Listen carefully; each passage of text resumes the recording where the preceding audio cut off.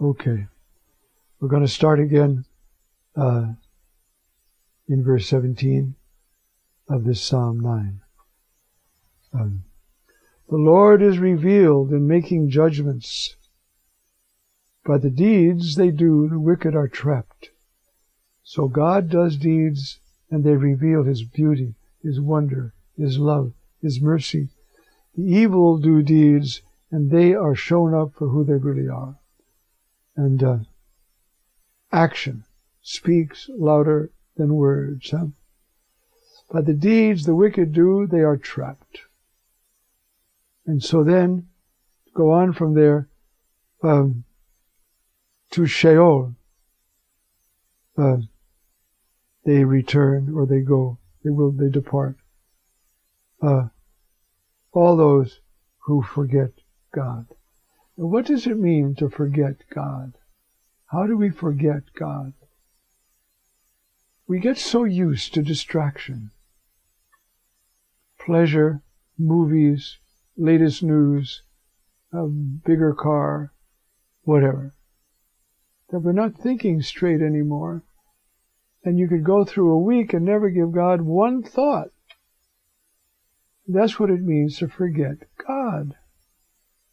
The most real reality in your life, infinitely real, infinitely present, infinitely loving, you see? And we forget Him.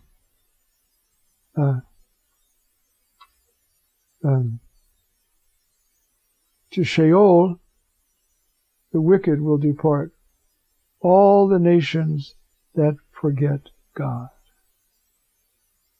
That's interesting. How do you forget God? Well, you just never pray. You're preoccupied with the things of this world, and little by little, you're trapped. Now, God can do many things. He can give you measles, or something worse, and you got to stop and say, my life is a disaster. I'm not even going in the right direction. What a grace that would be, right?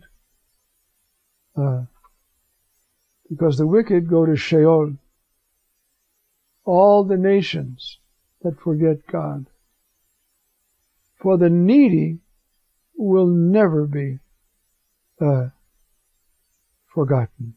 The Evion, the poor, the needy. That's a good translation.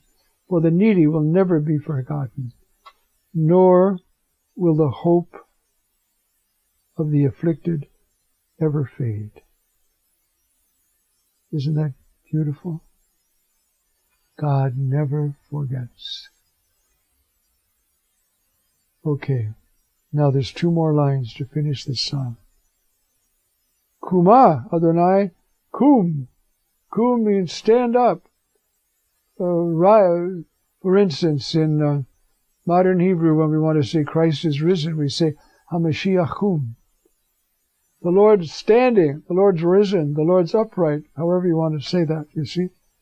Kuma Adonai, arise, let no mortal man prevail, and let the nations be judged in your presence. The Goyim, all the Goyim, will be present, you see, before your face. And then finally, strike them with terror, Lord. Show the nations they are only human. Enush Hema, that they are just human beings. And that's the way the psalm ends. You see, it's a psalm of King David, it says, probably not, but we don't know. But it's a meditation, you see, on good and evil. And it's telling us, you see, let's just look over some of those lines in the few minutes we have left here. The directions for the leader, according to Mut Laben, Mizmor le David, a Psalm of David. Maybe. But who knows? I will praise you, Lord, with all my heart. Think of that. B'kol libi. You know, There's a psalm, the exact number, I'm afraid I've forgotten, it's about 13 or 14, where it talks about the deceitful. Ko lev v'lev yedaberu. They speak with heart and heart. They got a heart they put on to make you think they're sincere, and they have a real heart, where their real plans are. And it's sort of hidden behind the other heart. Lev v'lev. Heart and heart. So which one is real? You've got to take time to discern. Because people can be saying very heartfelt things, apparently, but that's not where their heart is. And that's why it says here, you see, that the wicked speak with heart and heart,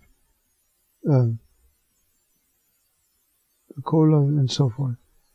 And so, this comparison between walking the straight path of Christ and being a liar.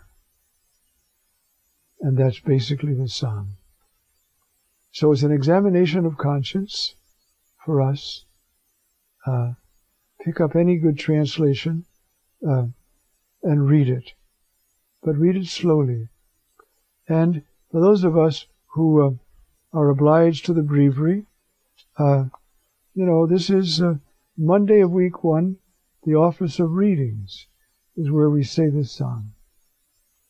Be ready for it. Examine your conscience and let the words, the light, the fire, the brilliance illumine your heart.